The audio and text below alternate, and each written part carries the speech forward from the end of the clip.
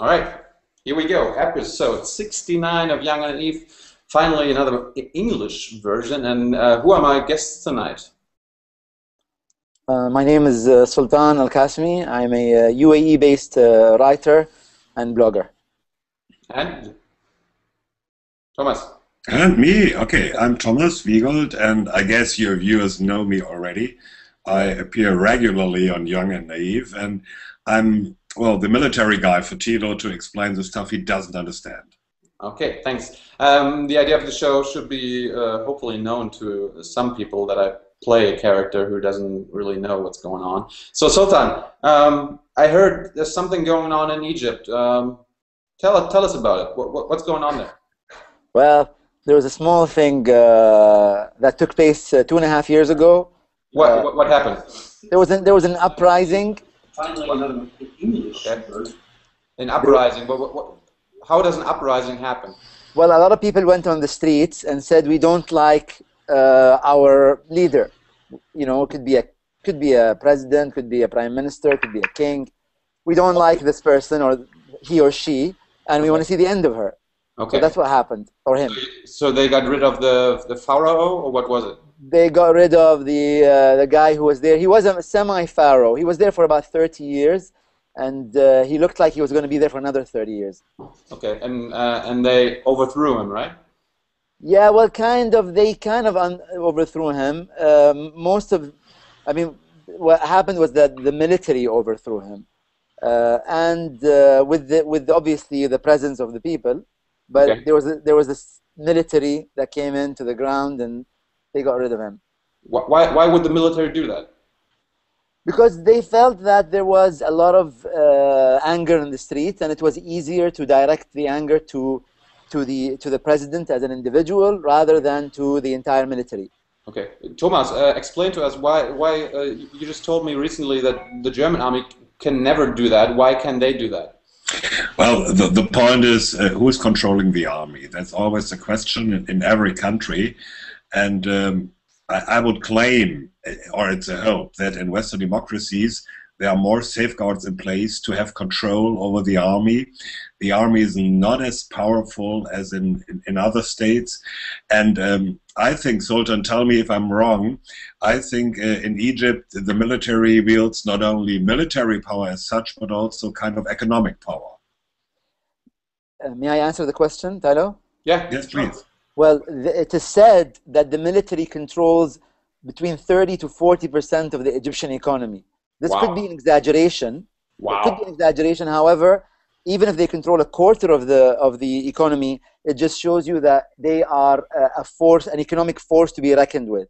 And Wow. I feel yes, and they produce everything from water bottles to pasta, even the pasta that people eat in Egypt, and water, and all sorts of food and detergent. It's all made by military factories and industry. Why? Why? Because they have about 500,000 conscripts, so they can afford to have labor, cheap labor. cheap labor, and the truth is they produce relatively in Egypt higher quality products. That's because they don't pay taxes. That's because they don't pay for the land. That's because they probably don't pay much for electricity. They can afford to satisfy their employees. And then their supermarkets are subsidized. And so the Egyptians can go and buy in subsidized supermarkets. And then this relationship with the military continues. So the regular Egyptian is happy that the military is providing them with cheaper goods. Okay, Thomas, how much does the German army influence the economy? Zero. Well, Zero.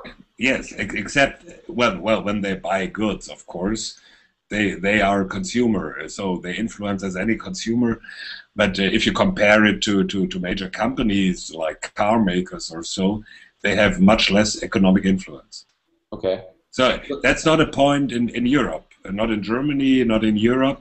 Okay. The armed forces are not a part of the economy. Okay. So then, has this always been the case? Like, have they always been this dominant? They have been this dominant since the 1952 coup that some people refer to as a revolution. Basically, Egypt. Yes, Egypt has several coups, and today was another one. We'll talk about later.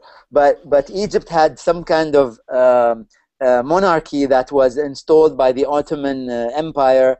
They were Albanians, but they were installed by the Ottoman Turks on the Egyptian Arab Africans. Okay. So and they stayed there for about a century and a half until they were removed in 1952 by a movement known as the Free Officers Movement. And the king was exiled to Europe. And since then, the military has played a very strong role for about 60 years. Okay. And why haven't they lost that control? Because it became a military junta, it became a military regime. When the military person, Abdel Nasser and the people with him, the Free Officers Movement, when they came to power, they made sure that Parliament was very friendly to them. They made sure that newspapers were very friendly to them. They made sure that there was no credible opposition, even though there was a couple of parties, but they made sure that the opposition was one of those benign oppositions that really doesn't oppose you much. So, Thomas, it doesn't sound like a real democracy. Well, of course it's not. I don't think so that anyone claims it is. Okay. But I would like to know one thing, Sultan. If we see situations like in Turkey, where the military sees itself as a guarantee of the state, of a functioning state, is that similar in Egypt, that the military says, whoever rules, we are those who guarantee the state will work, will function? How can they say that? Like, how can the army take that role? Shall I answer? Yeah, please. Well, basically, Turkey has been an Turkey has been a military, semi-military state since the fall of the Ottoman Empire 80 years ago. 90 years ago, since 1923, I think. And so the military played a very important role until the last decade. A new government known as the AKP came to power, and they sidelined the military. In fact, a few years ago, they jailed a large number of army generals. So the military was very, very powerful in Turkey until a few years ago. Part of the process of the military losing power is the hope of Turkey of joining the European Union. And so there was some pressure from outside, but also the AKP was able to masterfully sideline the military. Now, the Egyptians, where we are today, they sidelined the military in August 2012, or so they believed, the government. Why did they believe that? Because the military came back and ousted the democratically elected leader today, just a few hours ago. Let's talk about that in a minute. Let's get back to the ruling that has been going on for like 50, 60 years, you say? Yes, for about 70, 80 years, in fact, in Turkey. But what happened 2.5 years ago? There must have something happened. That what happened? They got rid of Mubarak, right? Yes, there was a president called Mubarak. He still alive. He's in jail now. He's in his 80s, and he was ruler from 1981 to 2011. So wow. So 30 years. Yes, wow. 30 years. And people had had enough of him. And the reason is that the economy kept collapsing. Unemployment rate is 12 and 13% officially, but it's much more. There are 2 million street children in Egypt. And then finally, that straw that broke the camel's back is that there was rumors that the president who was ousted, Mubarak, ousted in 2011, that he was trying to install his son to come after him. And Egypt had done away with the monarchy 60 years ago, and they didn't want to install a new person who can become a new monarch. So, Thomas, was Mubarak, was he a friend of ours? Well, who is ours and what means a friend? The West. The West had close relations with Mubarak. Of course, there were arms deliveries also from Germany. Yeah, sure. We sell to everyone, almost everyone. No, the point is, I think the West was mostly interested in a stable Egypt, in a stable Middle East, or in the hope of a stable Middle East. And then it's not really important from that point of view who's in power in that country. Which, of course... okay. Yeah, Sultan probably can explain much better. But from a Western point of view, well, we don't give a shit as long as it's a stable country. Yes, Sultan, explain to us, what is a stable country? Like, if you know the Western thinking, can you explain to us what a stable country is? Well, a stable, there's a lot of trouble. I don't know if you know, but in the Middle East, we go through some wars every now and then. Really? For the past, I never keep track. For the past 2,000 years, we've had a few instances here and there. Oh. However, since the 1970s and 80s, these wars have intensified in the Middle East. There were military coups, and then militancy started, terrorism started in the Middle East, and so some Western countries preferred to have stable Middle Eastern and Arab regimes that were at least not friendly, but at least they were able to provide the West with either the oil, the natural resources, and perhaps buy weapons from these countries. So as soon as you change the regime, you do not know if the regime that is changed is friendly. And this happened before in the Middle East many times. You've had a change in regime in Egypt. You had a monarchy that was close to the West, and then you had a military regime that was not close to the West. You had an Iranian monarchy that was close to the West. Then you had a republic that wasn't close to the West. And so there are many other examples of this. What about your country, where you are? Where you from? I come from a country in the Arabian Gulf called the United Arab Emirates. It is a monarchy. It's made of it's a monarchy federation. So it's a rare example. There's only one or two other countries in the world I can think of. Malaysia is one of them. That's a federation, but it's also a monarchy. What does it mean? That means that there are 7 emirates. So there's 7 little monarchies that came together and formed one country in 1971. Okay. Thomas, any follow-up? Yeah, I think we should come back to Egypt. Yeah, yes. I'm still wondering, Sultan, from your point of view, the military tries to give the impression in Egypt that they are executing the will of the people. On the other hand, just this people, 52% of them had voted for Morsi in the last elections. So is this just window dressing, or are they on the right track given the public outcry about the current government in Egypt? In 2012, in June 2012, Morsi, the person who was ousted today, was democratically elected in Egypt, no doubt. He had, I think, just over 51% of the vote. A large part of that vote had come from civilian coalitions, including liberals, leftists, even Christians, and some revolutionaries who stood with him on the stage just a few days before the final election date, and he promised them to fulfill their demands, to appoint a minority vice president, including a Christian and including a non-Islamist. And so he, one after the other, his promises, and he had made many promises, he hadn't kept them. And so the Egyptians were frustrated. But then this is how politics are. You promise people things to get elected, you don't keep them. Everyone knows that, because these leadership, they don't know. I mean, we saw Obama promise to shut down Guantanamo Bay before he came to power, and then he forgot about it for 4 years, and then again he remembered it 4 years later. So politicians, how naive of us. Exactly. But with the Muslim Brotherhood in Egypt, they didn't just go. They didn't just not fulfill their promises, which is fine as politicians. But their government was so incompetent that the economy was collapsing even faster and faster, and Can you give us a few examples why they were so stupid apparently? They were so stupid. For example, just a few weeks ago, you know, Egypt has the tourism industry collapsed in Egypt. Naturally, you had a revolution.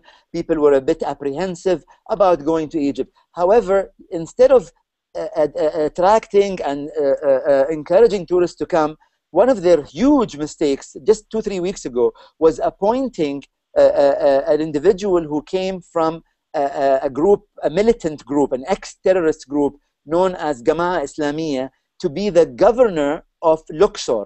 And Luxor is one of the most important and historic cities in the world. It goes back thousands of years. They say that there is, I don't know what percentage of world history buried under the ground there.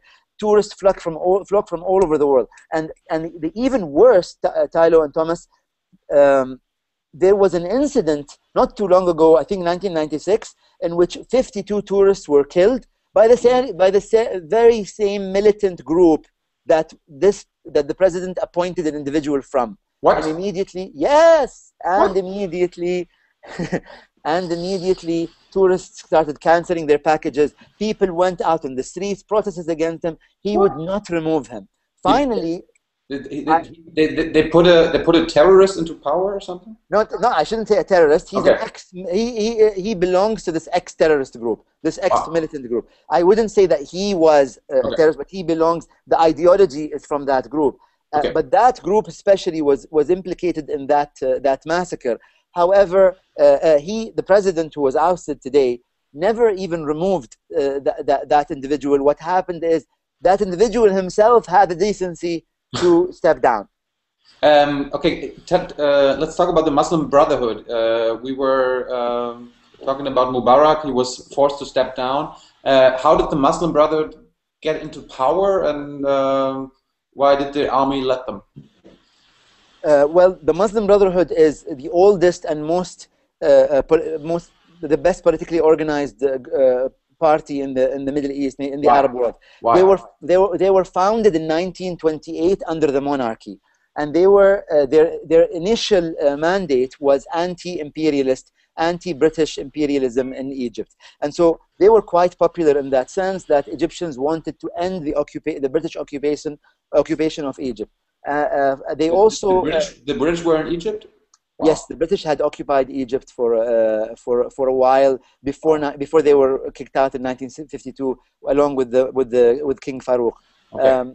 So they were there. They were organized, and then they put their hands together with the military junta, and it worked for the first 4 years. So 1952, 53, 54, 55, 56. From 52 to 56, the first 4 or 5 years, they were best buddies with the military. And then the military turned against them, and they've been underground for decades until they were elected last year. Just like today? Is the same going to happen this time? What do you mean? Like you say, they were best friends with the military, then the military ousted them, and then they're going to go underground. They never learned their lesson. So when they were running for elections, they promised people, because Egyptians were quite unhappy with the military that caused deaths of many people, including the massacre of Maspero and several other incidents that people had died under the military regime in Egypt. That lasted from February 2011 until June 2012. So in that 1.5 years, there was a military regime. The Muslim Brotherhood then cozied up to the military regime. They were praising it. The president kept visiting. And even yesterday, the president gave a big speech in which he wouldn't even criticize the military. He would criticize the opposition, and it was ultimately the military that ousted him today. Okay, so may I, Sultan, now I'm wondering, we had this cooperation of the Muslim Brotherhood and the military, which led to the ousting of Mubarak. We had some certain cooperation. We had an election where more than half of the population voted for the Muslim Brotherhood, and now the military is ousting them. Is a large portion of the population still on their side, or don't we know? Or what does this mean for the followers of the Muslim Brotherhood in Egypt today or tonight? Oh, this is a very, very good question. Now, it's a very uncertain time. These individuals, remember, they were voted by over 10 million people had voted for them. But that does not mean that their entire support base is 10 million. The issue is, and this is Egypt, so it is fascinatingly complicated. The Muslim Brotherhood individual, Morsi, who was ousted today, was running head-to-head with a former Mubarak prime minister. And so Egyptians who just ousted Mubarak and didn't want to see him again, they didn't want to vote his last prime minister in, went and voted kind of, you know, they swallowed the bitter pill and voted for Morsi. So they might have, the Morsi obviously, or the Brotherhood, have a very strong base behind them, but it could go into the several hundreds of thousands. Definitely not into the 10 million, because had his support base been 10 million people who voted for him, then you would have had 10 million people in the street in the last 3-4 days. No. Well, maybe he fucked them up so bad that they didn't want to join them. I love that we can use such language. Of course, of course. So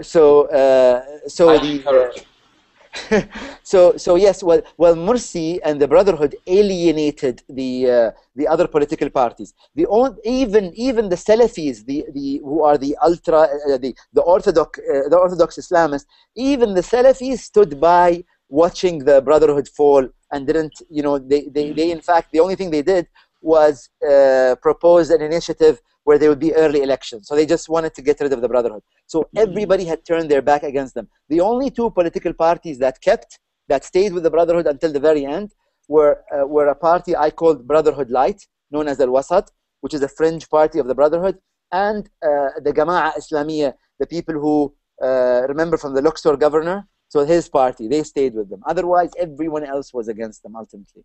So is this basically like 2.5 years ago, after Mubarak's ousting? Is it almost the same situation? There's not a clear way to go forward.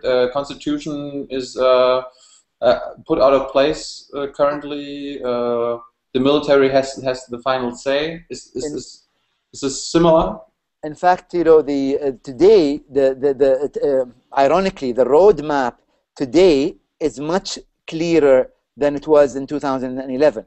2011, what happened was the military brought in the vice president, Omar Suleiman, who read a statement saying that Mubarak, the former dictator, has stepped down.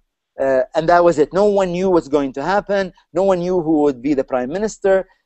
Today, ironically, even though you had a legitimate president who was ousted, you have a much clearer roadmap because the military proposed yesterday and leaked to the news agencies that we will have the Supreme Constitutional Court head to become the new the interim president, that we will have a leadership council, that we are going to change the constitution that was written by the Islamists. It's a much clearer roadmap than the roadmap that of 2011. Let me ask you, Sultan. It might be maybe a much clearer roadmap, but on the other hand, it's the roadmap given by the military. So is the military a non-partisan caretaker here? Probably, we talked about this in the beginning, they have economic interests. They have interests in where this all goes. So will they use their power to have influence on what will happen in the political process? Or to ask differently, is the military the parents of Egypt, of all Egyptians? Like they have the final say no matter what? They're definitely the most powerful force in Egypt today. The Brotherhood thought for a minute that they were more powerful when they ousted the former military leader in August 2012, and for a few months they really believed that they were the most powerful force in the country, but they had alienated so many people that the military was encouraged to get rid of them. And keep in mind, going back, Tilo, to your initial question, how much of the economy does the military control? The military controls perhaps a quarter, 25% plus, at least, of the Egyptian economy. And so as the economy continued to collapse under this regime, the military started losing more and more, and they saw their own interests being affected. So it's not totally altruistic here, by the way. Yes, but are they non-partisan? Will they have their own agenda, or will they just say, we hand this over to the political process, and now it's due to the political parties to go ahead? They are definitely not. They're definitely partisan. They are definitely not neutral. The military would rather not see an Islamist government. The military has battled Islamists for decades. Initially, under Abdel Nasser, they had jailed and executed and exiled Muslim Brotherhood and other Islamists from the 1950s and 60s, 70s, 80s, 90s, 2000s. For 5-6 decades, the military were either chasing the Islamists out, arresting them along with the military police and the regular police. And so overnight, you had them going from chasing these Islamists to actually saluting them and following orders from them. So it was a very kind of unnatural feeling for them. I feel they were very disoriented from it. So you say they're not neutral as in they're anti-Islamist, or are they pro-secular forces? What does it mean? No doubt the military is secular. They're Muslim, a majority Muslim and minority Christian, but they are a very secular force. The military and the police are not used to taking orders from the Islamists. The Islamists continue to make them uncomfortable. Thomas. No, as we are looking how this might evolve and will go on, you mentioned it's not 10 million supporting the Muslim Brotherhood, but at least a few 100,000 or maybe a few millions maybe. Is there the fear, or do we have to fear that there might be not only a political process but violence, because those who have been ousted from power, not only Morsi as a person, but a whole movement has been ousted from power? Will they retaliate? Will they try to take vengeance, try to take influence? Excuse me, that'd be my next question. What did Morsi say? Did he just say, okay, you want me out? Okay, bye? Or did he refuse? Yesterday he gave a speech in which he mentioned the word I am the legitimate president over 70 times. So some people say 74, 78 times. So he said in 45 minutes, he mentioned it 70 times, which is almost once every 30 seconds or 45 seconds. And so he, rather than giving concessions and saying, I will form a new cabinet, I will appoint a neutral prime minister rather than a Brotherhood stooge, who's probably the most hated prime minister in Egyptian history today.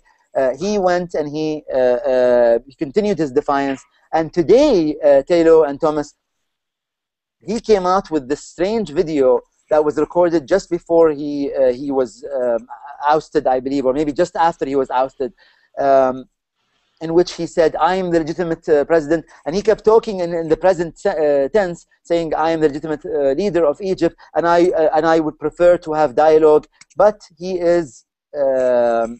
I don't know, he's completely delusional. And I feel the ironic thing, Tilo, is Morsi is an eloquent speaker. Morsi is an educated leader. He's a PhD holder. The guy speaks fantastic Arabic, probably the best Arabic of any leader in the Arab world. The guy's definitely educated.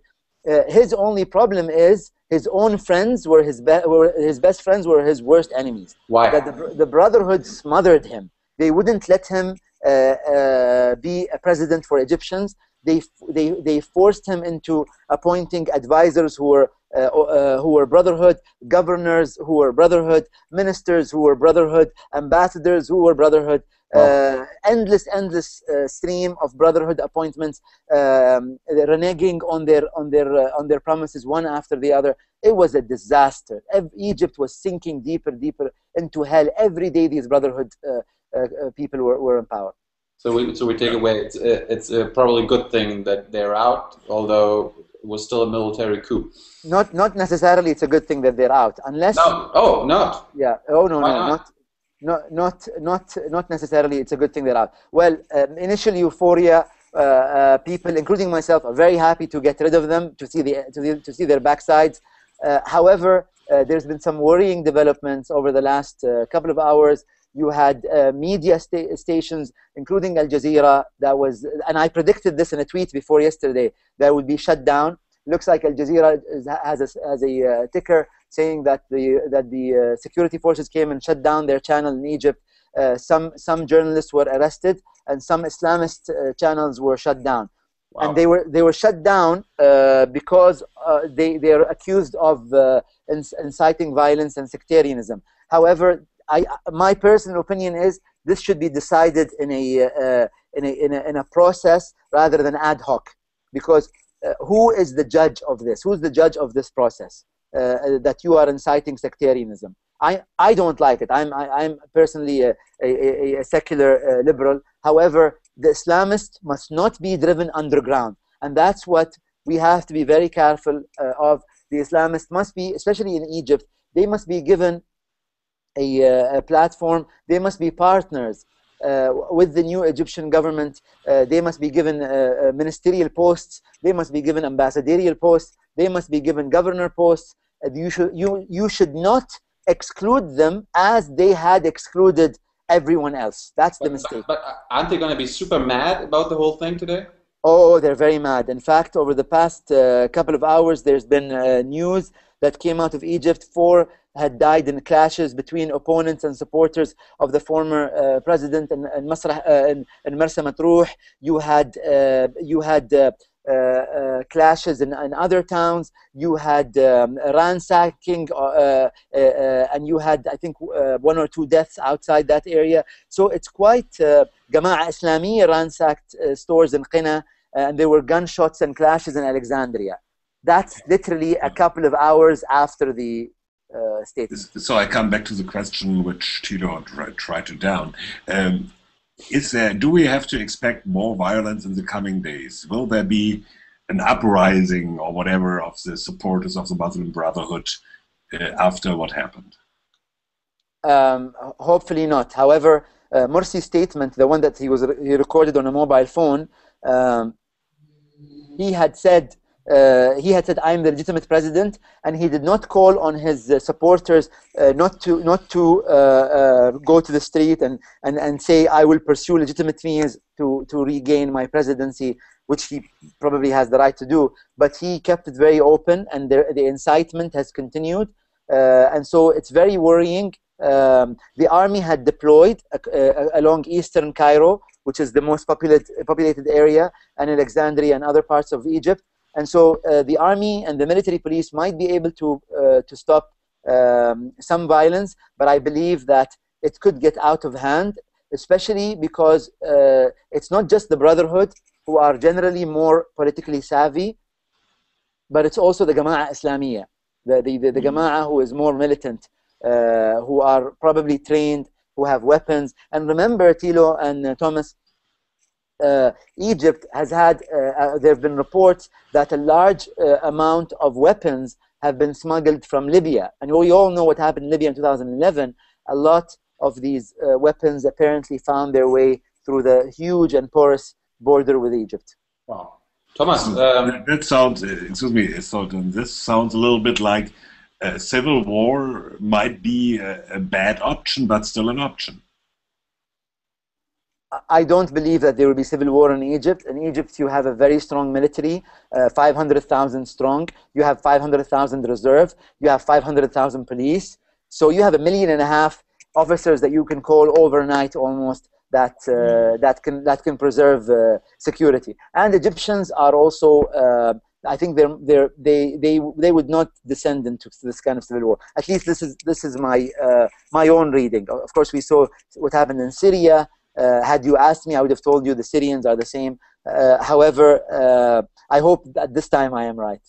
Thomas, explain to us how the West had thought of Morsi in the last 2 years. How have we treated him, and how should the West treat the military coup now? Well, that's of course a difficult point. With Morsi, the West has treated him with caution. he wasn't as close as an ally as Mubarak had been before for a long time. Because he was an Islamist? No, not necessarily, because I think it was still evolving. They still had no real reading of him and of the whole government. So they were not quite sure, let's say, is he on our side? What comes now is a problem because, to make it clear, it was a simple example. The US has by law no right to support countries where the legal government has been overthrown by a coup d'etat. We've seen this in Mali. So the US, when France intervened in Mali, the US were not able to, officially, they were not able to support this because they had no right to do anything there because the government had been overthrown. So they could just say it wasn't a military coup, just pretend. Well, everybody says it is a military coup. It's quite obvious. So it will still be to be seen how Western governments will react to this, and probably, and that's how should they react? Well, I think at the moment everybody has to wait how this sorts out. It's just too early to have an idea what will come out of it. Who will emerge as a legitimate government in this situation? Sultan, last question before we come to some questions from our audience. How do you see this whole democracy movement how do you think it's going to go on, and how do you think is there a way to get rid of the military? Like the power of the military anytime soon? I hope so. In fact, how do you say, the realization, I think this is the French word, the realization of the events of today were much better handled than 2011. What the military, the defense minister and the head of the military said when he took to the podium, he was surrounded, and this is in contrast to 2011, he was surrounded by the Coptic Pope, the Sheikh of Al-Azhar, the oldest institution, Islamic institution in Egypt, other Islamists, women, so people from various. There were lots of women around him who spoke as well, young leaders, cultural leaders, religious leaders, political leaders. So they were all surrounding him. So it looked like it was the entire spectrum of Egypt was represented. And this is something that was missing from the Brotherhood government. And so if it continues this way, if it continues to be representative, and they include the Islamists, they have to include the Salafis and the Brotherhood, or else it will not work. But if they represent everybody, it will work. This is what I think. Thomas, do you have something else? Otherwise, we go to the questions. Let's go to the questions from the audience. Okay. First, from Facebook, Patrick Müller. They're probably all German, Sultan. So he asked, do you think it's possible to establish a real democracy in Egypt, or is the power of the military dominating, like quick and dirty? We had it before. I believe it's possible. Cool. Marco asked, is there a potential and realistic danger that the military will continue to lay off presidents, perhaps even willfully, not due to people's protests? Can you say the question again? Sorry. Like, is the military able to overthrow any president in the future, even when the people are not in favor of it?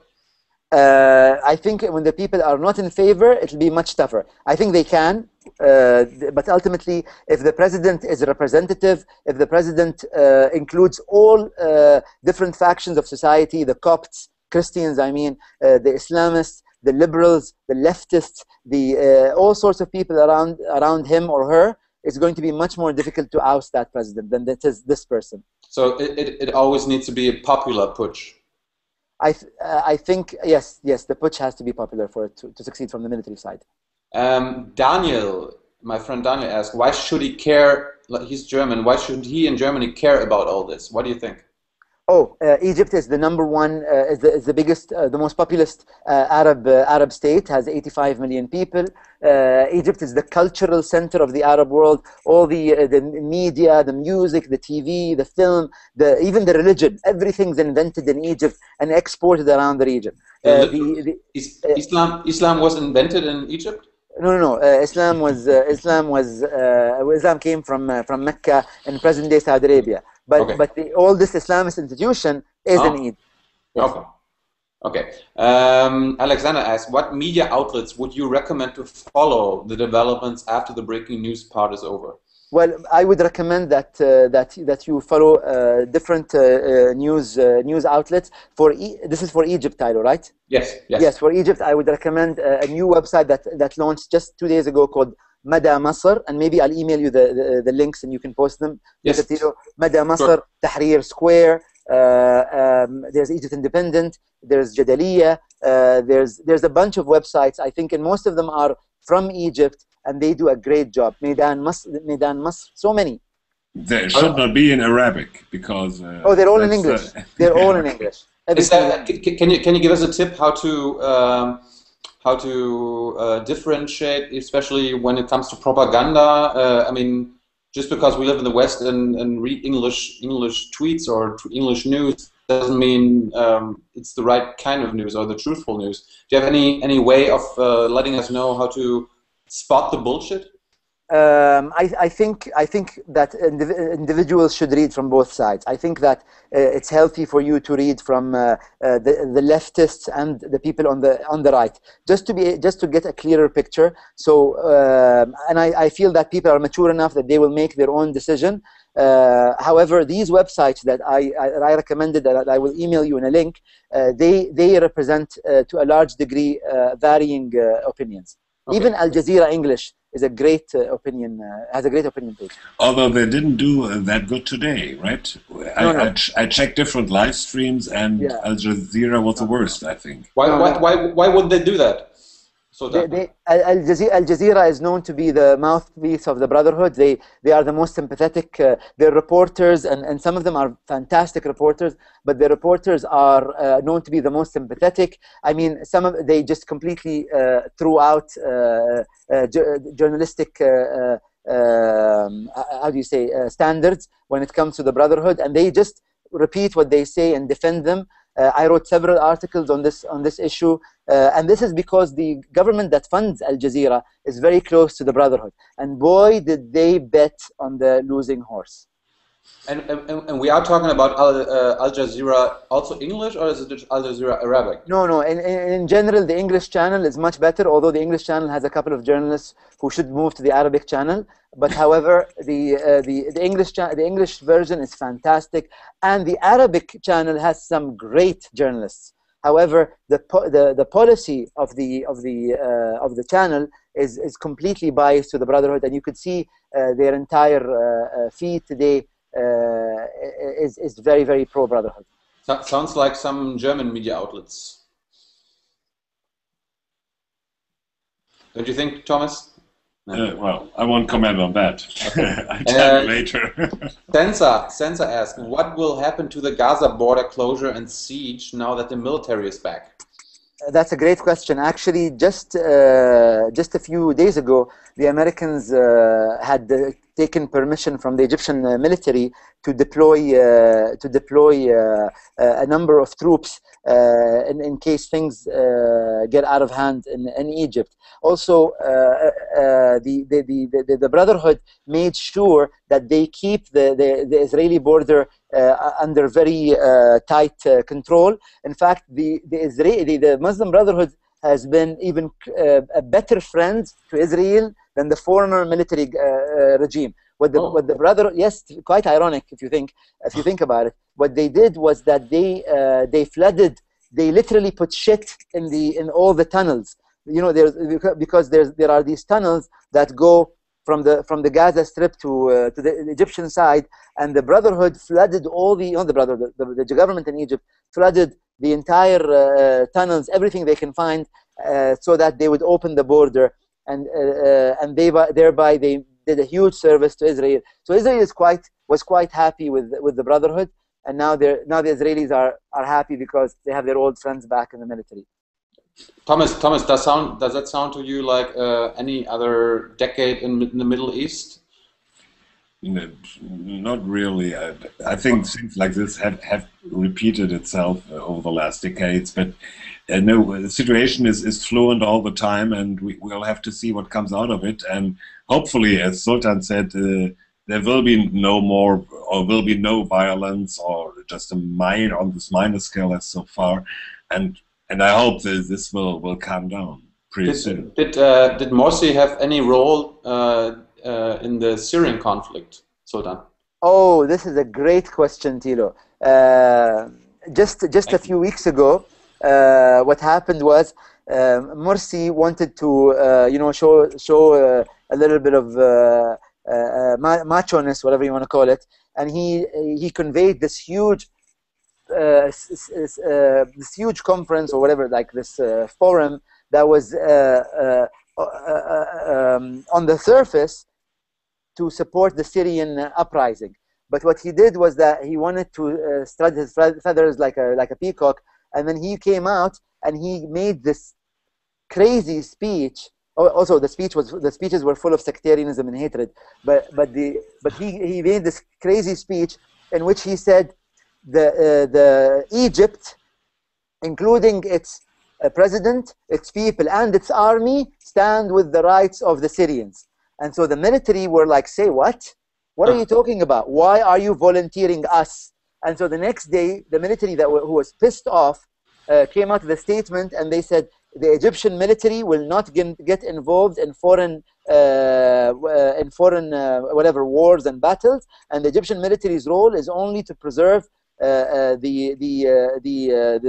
Egyptian soil and within the Egyptian borders. So that's what he said.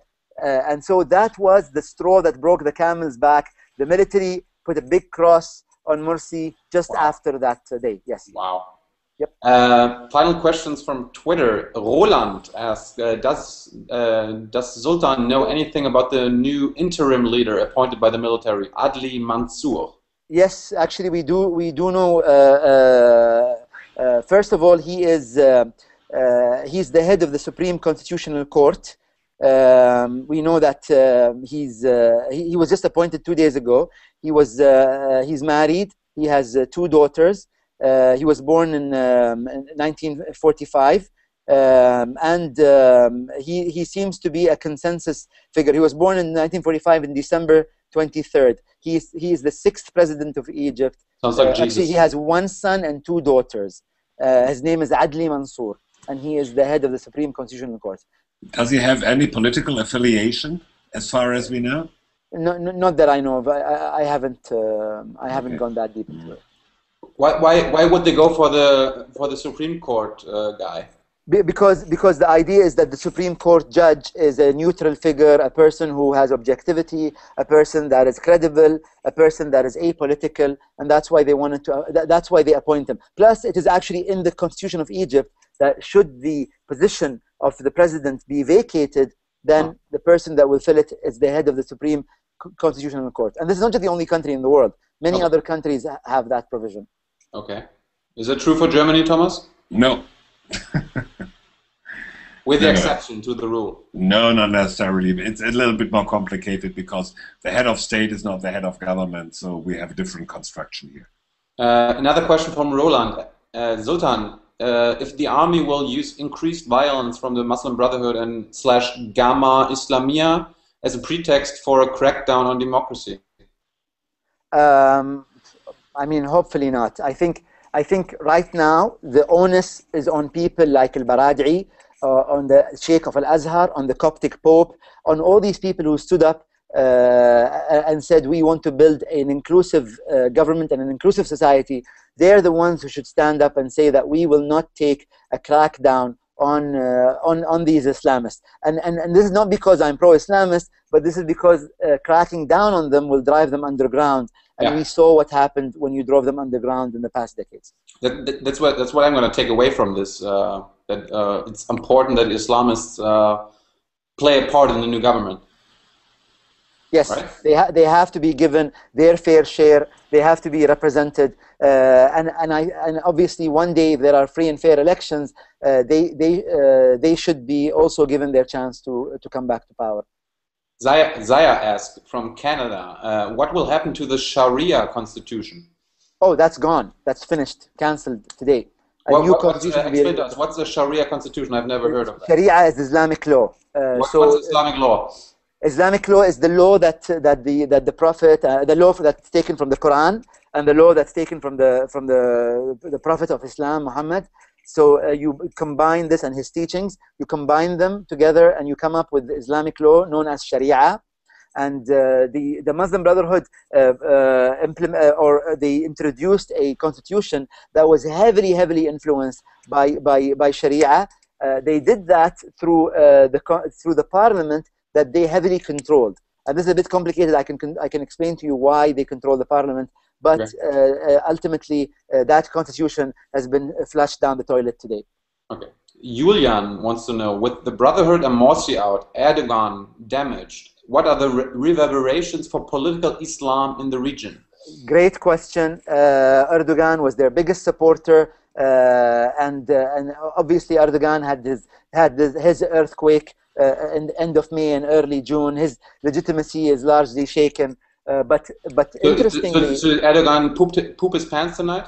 I don't know if he pooped his pants. He's the stronger party. However, he just lost his biggest ally in the Arab world. So today Erdogan has lost his biggest ally, and you're not just talking about any ally. You're talking about the headquarters of the Muslim Brotherhood International Organization. So the Muslim brothers in the UAE, in Kuwait, in Saudi, in Bahrain, in Jordan, in Syria, in Palestine, in Tunis, in Libya, in Morocco, in Sudan, in Algeria, all these countries, they all listen and they all adhere to the teachings of the Muslim Brotherhood Supreme Guide. He's like the Ayatollah. He is and I actually met him, believe it or not.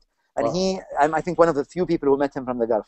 And he is a 74-year-old individual. And then so whatever he says, they follow. So losing Egypt is like cutting off the head of whatever that animal. It won't survive. Okay. The Muslim Brotherhood will I think it's very difficult for it to survive beyond today. There's another question from Twitter. What does Sultan Al Qassemi think about Hassan Shetata, a Shia scholar, about his death, and should Morsi be sentenced as he let them? Oh, Hassan Shahata, yes. There was about him.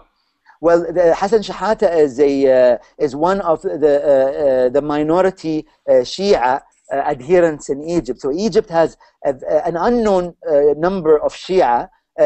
Some people say it's 1%, but when you say 1% in a country of 80 million, you're still talking of 800,000 people.